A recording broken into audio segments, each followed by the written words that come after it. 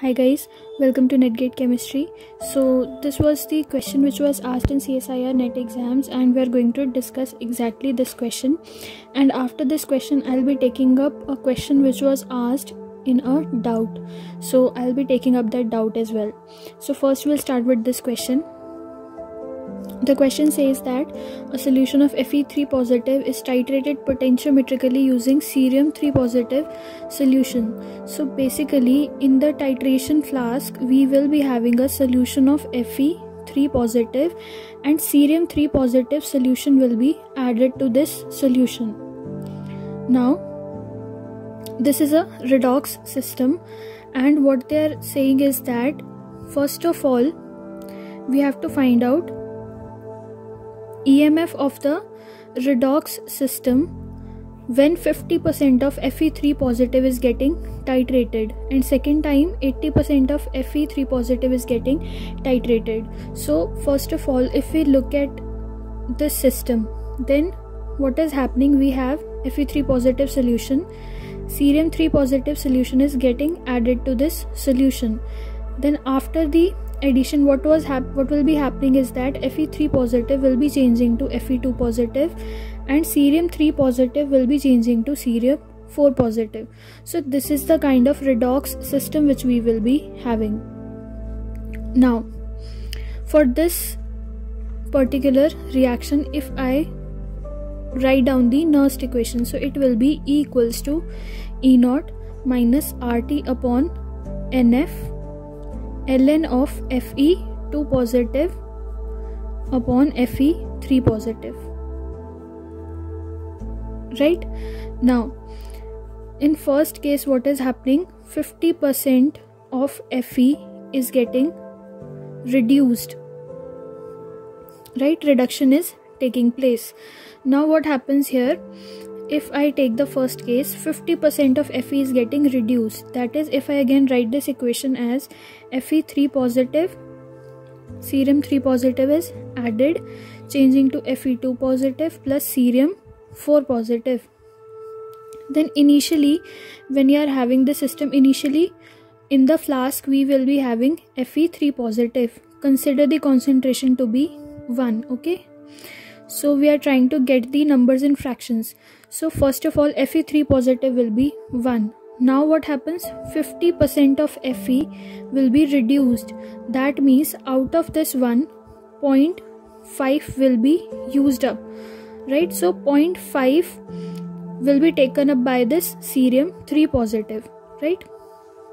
So after the reaction what will be happening is that this will Fe3 positive in the flask remaining will be 0.5, right?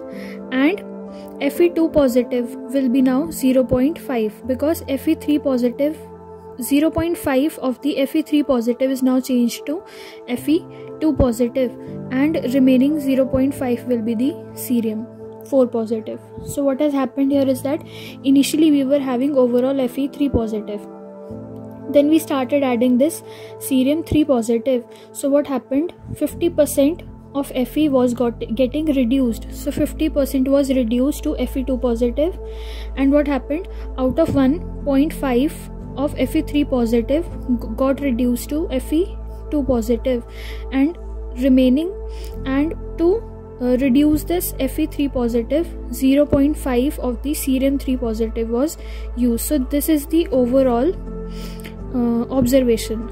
Now based on this observation, if I'm going to write down the Nernst equation, then what will happen, so if I use this equation, so it will be E is equals to E naught minus RT upon F, N is 1 here, right? So Fe3 positive changing to Fe2 positive, so change in number of electrons is 1. So that's why I'm writing F here.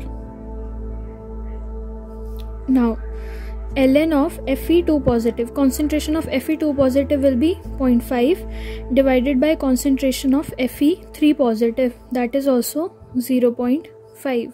So it will be 1, and log of 1 is 0. So this whole value will be actually 0, and we will be getting E is equals to E naught. E naught of the cell, and E naught of cell is given to us in the question, that is 0.77 volt.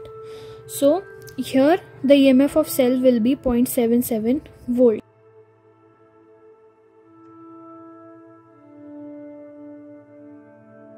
Now we look at this 4.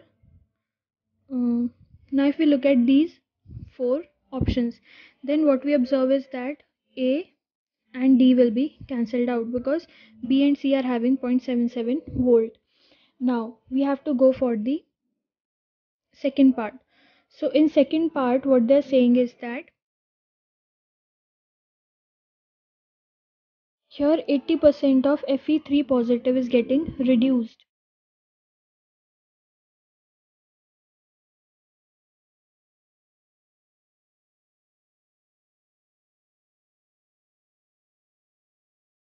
Now again, if I write the equation,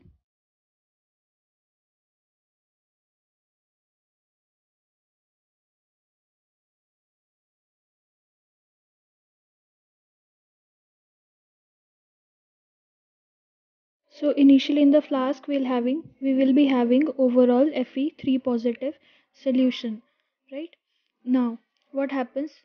80% is getting consumed, so that means 1 minus 0.8 because we are writing in terms of fraction. So to reduce 0.8 amount of Fe3 positive, we will be requiring 0.8 amount of cerium 3 positive as well. Now this will be the second observation. After the titration, what will happen? 0.2 of Fe3 positive will be left, and Fe2 positive formed will be 0.8 because 80% has been reduced. So 0.8 will be here in form of Fe2 positive.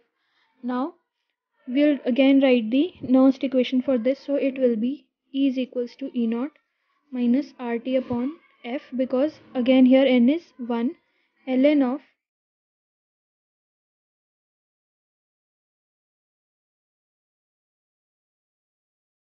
0.8 divided by 0.2. Now if we solve this, what we'll be getting is, see, E naught of electrode is given as 0.77. We also know the value, that is 0.0591. And if we solve this, 0.8 divided by 0.2 will be 4. So it can be written as ln 4. So ln 4 we can write it as ln of 2 raised to power 2. So it will be written as 2 log 2. Right? So it is in log. This is also in log. So it will be 0.0591 multiplied by 2 log of 2, because here 2.303 RT by F. This whole, when we solve, we get the value as 0.0591. So that's why if we change ln into log and we substitute this value, because ln is 2.303 log. This is also a conversion. So if we want to change ln into log, so we have to multiply that by 2.303, and we are also having RT by F, and this whole value equals to 0.0591. That's why I have written here 0.0591.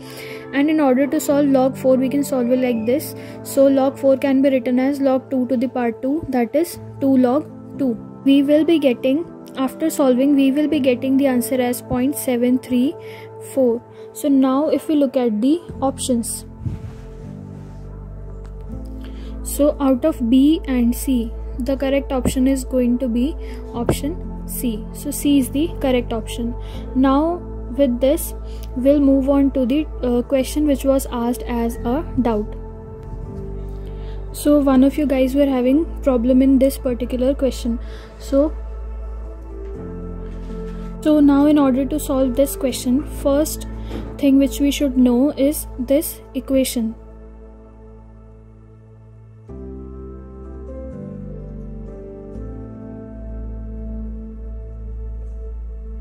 Right, you should know this formula and another formula for I, that is half of sigma mi zi square.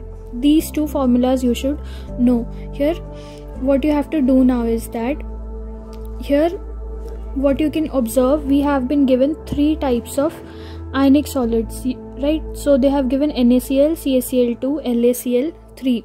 Now particularly in that comment, I was genuinely not able to understand how you were trying to approach that question, but what I can understand is that you are having specifically doubt in this question, so that's why I'm discussing that. Maybe this time you will be getting clear in your mind that how to solve this question. So you should know these two formulas, and now after this what you have to do is you should know for univalent electrolytes value of this M is I equals to I, and I hope you know about the electrovalency. So what is happening here is that there are two things which we have to observe in this relation. The first thing is this mode of Z positive, Z negative. As we are moving from NaCl to CaCl2 and then to LaCl3, this overall value of Z positive, Z negative mode is increasing. You can see here, right? Here it is +1, -1, right? So you can see electrovalency is increasing. It is +2 and -1, -1. Here it is +3 and -1 on each Cl. So definitely electrovalency is increasing. And second thing is that here we have I, root under I. So what is happening here is that the value of I, what happens with the value of I here in this case, that also you have to understand. When we talk about univalent electrolyte, then M is going to be equal to I, right? And as we move from here to here, that value is also going to increase. The mode of Z positive, Z negative increases with increasing electrovalency. Also, as the electrovalency of the cation increases, here it is +1, +2, then +3.